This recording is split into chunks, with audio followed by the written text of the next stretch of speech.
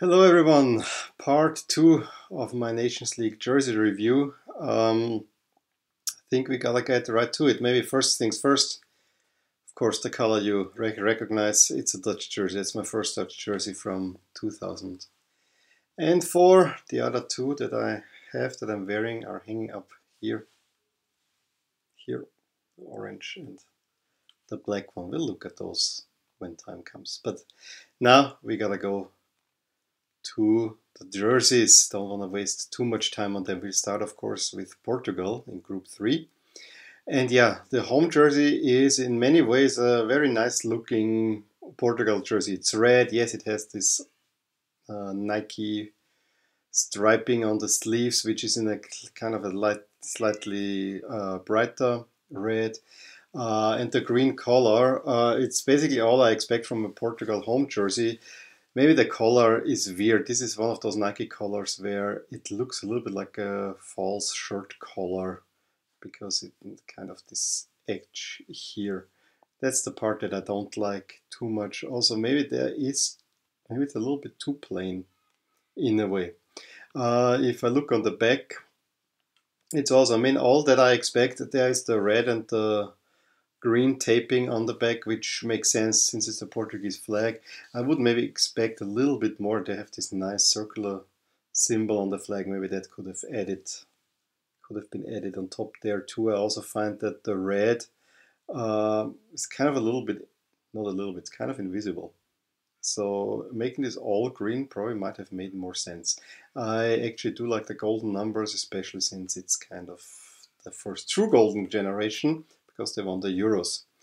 The away jersey is very similar to the France away jersey. I don't like as much. It is plain white, and then it has this, I call it a mosquito swarm of green on the front that really accentuates the belly area, which would make more sense if they were all beer drinking players with considerable bellies there.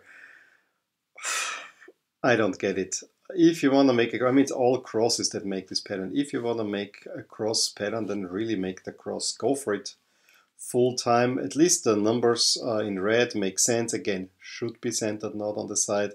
And also you can see here much better that there's actually this cross pattern is also featured on the numbers on the back.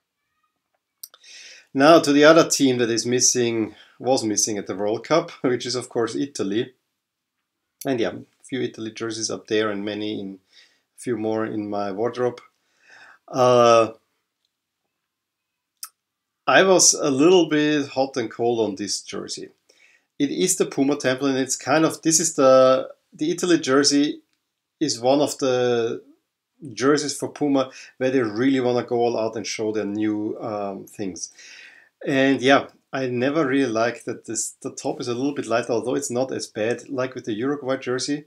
And it looks very similar to Uruguay jersey, just in royal blue, the whole thing. However, why navy or black? I think it's more navy on the collar and on the sleeves.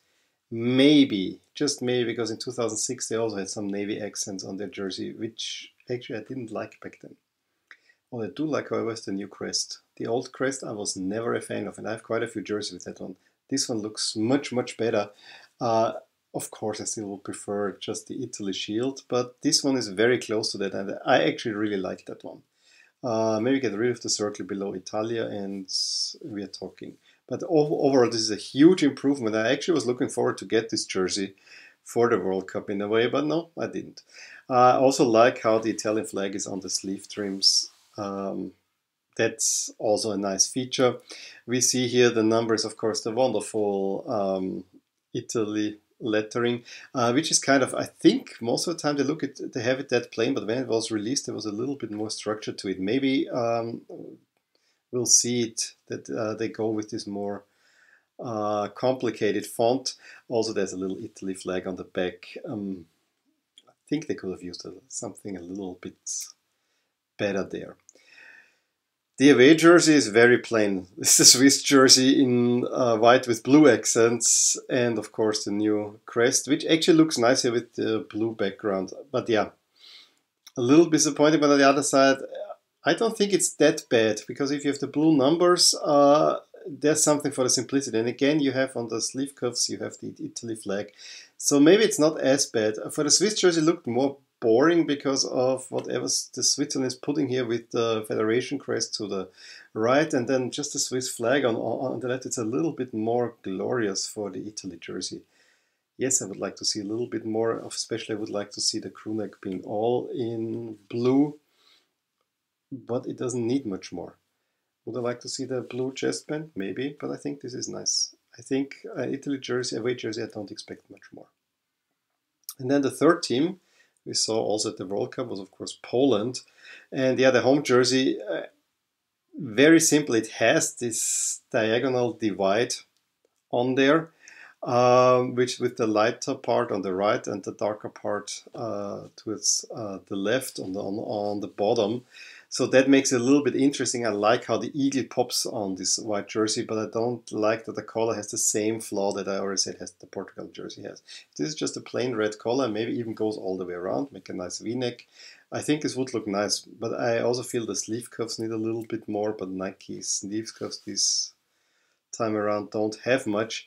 So it's an overall an okay jersey, but nothing exciting. I mean, there's even nothing on the back. I wonder, I think there was the Polish eagle, but it's white. Why don't make it red on the taping on the back? But there's really not much to it. And the away jersey is red in the same pattern. We have a little darker red on the left and on the bottom. And the collar doesn't stick out at all, which is not a bad thing, but it looks a little bit too plain for my liking, honestly. The white number saving it also that you can actually see the eagle here. But again, nothing too fancy. I actually have to say that when Poland hosted the Euros, they had nicer jerseys, and I think the last two iterations were kind of boring template. I mean, they tried to do something. There's always a little pattern on there that makes it maybe just interesting enough. So maybe I shouldn't say boring. There is something interesting to look at, but I liked previous jerseys for Poland better. And then we're in the last group, which is group 4, of course. And this is also one of those marquee groups because there's also 3 interesting teams. And the first one, of course, Spain. Yeah, and I was looking at this jersey a few times to get it. I don't have it yet, although they sell it. I sold it once for half price and some, but then I decided better get Belgium. And you know, not quite there yet. I'm not entirely sold on it. I like that they're referencing the 94 jersey, but the way it's done, it's kind of an afterthought. It's tucked away on the right side. And I'm sorry, I know this is yellow and navy with striping, but with the red, it really looks yellow and purple, which is the flag of the Spanish Republic, which no one wants to hear about. That, I think, is a miss. And make the pattern a little bit bold. Let it go a little bit more into the jersey. The way it looks, it's really an afterthought on that one. Other than that, it's nice, but not much more. I mean, I like the yellow stripes here. I don't like that the collar is just this plain crew neck. And I think the crest is also monochromatic, which, yeah, has been happening. But if they go full color crest, if you saw my video yesterday evening, or even before, on the Spain away jersey from 2010, this is a full color crest. It's a beauty. The back, there's nothing there except the horrible numbering font. The away jersey, however, and I also saw that one a few times, I really dislike. At first, it's not as bad, but if you look it up close, this is gray with light blue accents and then orange. And I don't understand the orange part of it. Spain doesn't use any orange. Make this red, and it makes more sense. Also, the light blue, use something darker, and you have this. They like the Dutch away jersey we saw, tried to do something similar, but of course it was Nike. Here, Adidas is copying the exact pattern. I mean, it's in 2018 version, but this is the exact pattern that the Dutch home shirt in '88 had. And I wonder why, but you know, they have been moving things around, and probably it makes some sense because what the Dutch were playing was actually adopted by the Spanish, so there is a direct lineage there, thanks to Johan Cruyff, of course. But yeah, I just don't like it. This orangey red, I'm not a fan of it. I don't like the color. Honestly, the light blue, there's just too little there. I really dislike this one. I'm sorry to say. I cannot get myself to like it. On the back it looks even, it's just too garish in a way and nonsensically. It doesn't make sense in the context of a Spanish national team. However, I do like the England shirt a lot, and yeah, where is it? Over there. Of course, behind me, here's the England shirt. That one, I know it is simple and many are complaining, but I like the simplicity. I like the red on the collar. I really like that feature. I like that they use red numbers and otherwise the blue accent. There's something really about this jersey I like, and then with the pants, the blue ones, I really love this one. And then the English team played well at the World Cup, so I finally got an England jersey in a way. And I even like the font. It has something nice. At first I was like, well, what's that? But this with the cross making a letter, really cool. Really cool feature. And of course you have the St. George's cross on the back. I've made a video about this. I've written a longish post. This is a great jersey. And I can say almost similar things for the away jersey, which is of course in red. And it has the St. George's cross. Maybe the pattern is a little bit too obtrusive in a way, but there is the St. George's cross on there. I wish maybe for, yeah, maybe I know maybe just plain red works well for England. I was wondering about a white collar, but I think this works well for England. Now, you shouldn't change that much. Again, the St. George's cross is in red on red taping. Make the taping white. And then you have the St. George's cross on there. I think this would make a little bit more sense. But as I said, the England kits are some of the nicer ones at the World Cup. And then, of course, is the big outsider, that's Croatia. Not outsider, but you know, in terms of kits. Those were the kits that I disliked most, and they made it all the way to the final with that. I was happy for Croatia to go there. I just don't like their jerseys. The jacket pattern so large was already a tough pill to swallow. Then, okay, they put the number in one of the center, but yeah, Nike did this. So maybe the size, you can contain all the features, but then you have this weird zigzaggy pattern. The red shoulders, it just looks a little bit too brute force and not as playful. And then you have the back all in white, but that might change. And here we have the blue numbers. And then the away jersey is the same thing, in just horrible, horrible, horrible, horrible colors. I really hate the away jersey here. I gotta say that. The Croatia away jersey was always one that I looked forward to a lot. But in this navy and black, or whatever it is, I really dislike that one.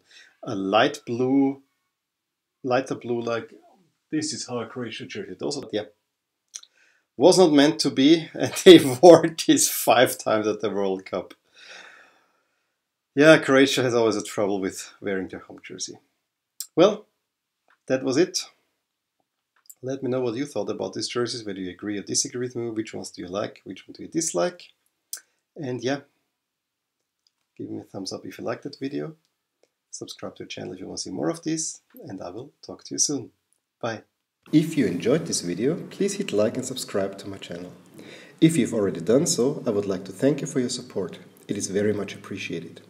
Also, check out the accompanying blog at the link provided in the description below and at the end of this video. Thank you for watching, and until next time.